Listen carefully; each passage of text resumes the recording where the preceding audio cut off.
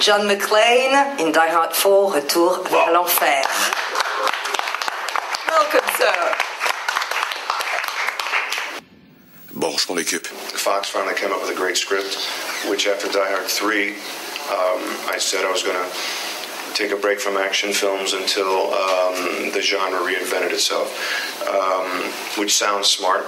I didn't know what that really meant until I met Len Wiseman. Also, I wanted to do it myself because I wanted to do another Die Hard because given the opportunity to look at the first three films in retrospect, I always felt that the first one was the only real, not the only real one, but was the best Die Hard, and I wanted to do another film that came as close to the values of that film.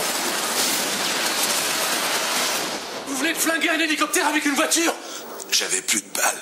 When we first started shooting Die Hard,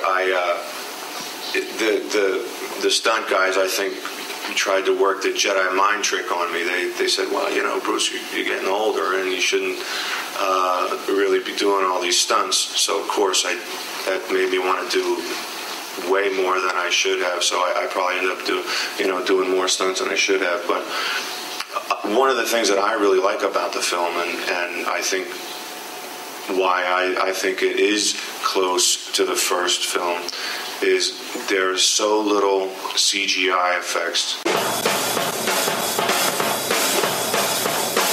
He kicked me really hard, but it wasn't really a fight. I wish there was one thing that I wish there was more of in the film, and had it been with anybody, I wish it had been with Cyril, because I know he can fight. We saw a film that he did, I think it was called Area 13, is that right? Area 13, and he's a tough guy. I mean, he did some cool things. He does that stunt where he's on the hood of the car and he goes flying up into the wall.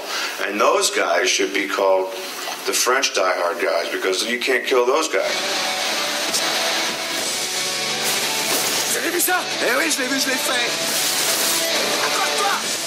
If you need to hear me say fuck in a film more than twice, then there are tons of films you can go out there and see where they cuss all over the place. It really didn't. After I did the first film, I got a letter from my aunt who lives in the States, who said, you cuss too much in this movie. So I wrote her an apology in an interview that I did. It's really simple. It would take a great script for me to do Die Hard 5. I wouldn't mind doing it again. I think we got to do it in the next 5 years, or it's going to look stupid for me to be 60 years old and waddling down the street. Thanks for coming to see the film. Thanks for your patience today. I'm sorry we were late. Vous vouliez dire quelque chose? Youpi-Calais.